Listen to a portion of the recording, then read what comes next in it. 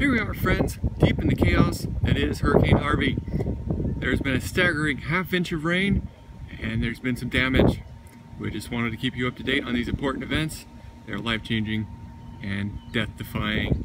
Right now we're going live in the field to Lunchbox, who's reporting on some damage. Lunchbox.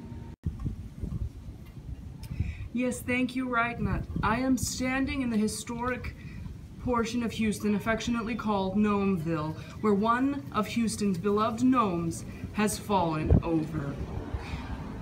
Gusts of at least 1 mile per hour last night, if not greater, caused the gnome to fall to his side. The beloved gnomes have been an important part of the Houston Gnome City community for years. Will the citizens recover? We will let you know. We stand by, ready to report on this devastating Hurricane Harvey. Thank you, Lunchbox. That is absolutely mortifying stuff. More from her later. Right now, we go live to Emperor Palpatine, who's going to teach us about the importance of being prepared. Yes, thank you, Right Nut. I just want to remind everybody to keep stocked up on all the essentials like food and water, but especially water. You need to hoard water and make sure no one else has it. You may be drowning, but it doesn't mean it is safe to drink.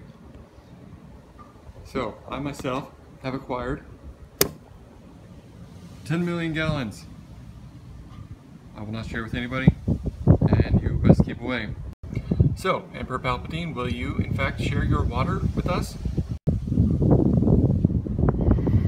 You come near my water and I will freaking cut you.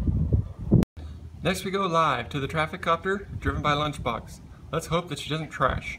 She's going to update us on some more current events. Thank you for that, Right Nut. We'll file that lawsuit later. I'm here above the city of Houston, where you can see below me the devastation. The buildings are gone. The jungle has taken over.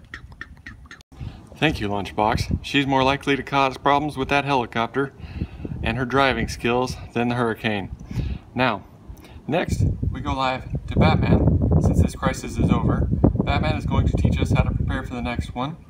And just to remind you, we have a live call-in number where you can call with your questions, comments, complaints, concerns about hurricane preparedness, devastation, other comments, or what to do if your toilet backs up. Now, here we go, Batman. Thank you, Right Nut. As you know, hurricanes are thugs. They come around every year, 3 to 4 times a year, to devastate the coastline. It's a wonder anyone lives down there with so many hurricanes hitting us every year.